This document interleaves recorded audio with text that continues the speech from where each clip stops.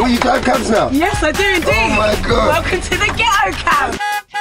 He took me out the room and he's like, "Do you want to join So Solid? I've been listening to you." You're like, oh, women there. No, I kind of went, I'm going to have to think about it. No way you didn't. Straight away, I was like, yeah. It went crazy in a matter of months, innit? So It really did, yeah. some of us in the crew were a lot smarter than others. Yeah, that was me. No, I was just thought I saw my cousin. You tell the truth right now. Come on. You're gonna get a whack if you don't tell the truth. Have you ever sent a dick pic? To my wife, yeah. Is it wrong? Nobody wants to see an ugly penis and their dears like they're open. You know the My worst thing penis is, ain't ugly, first of all. Yeah? And I'm the only one that can stick up for my dick in this cab. So I'm gonna.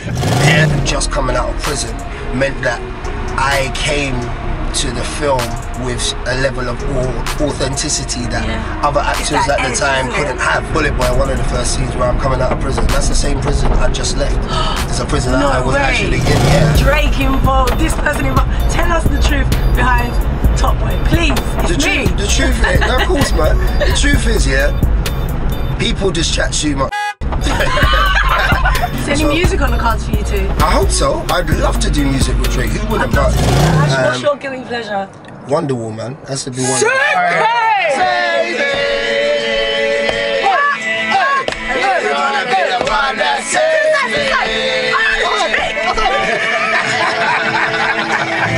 I've been Lisa Maffia, So Solid's first lady, and this has been Dan the Man, still skinning a spliff. Of course, it's the Ghetto Cab. Hello, Mister. How's it been for you? Hey, lovely, lovely. Me and Dan, we're off to a gig now, so I'll catch you later. Love ya. Say ya bye.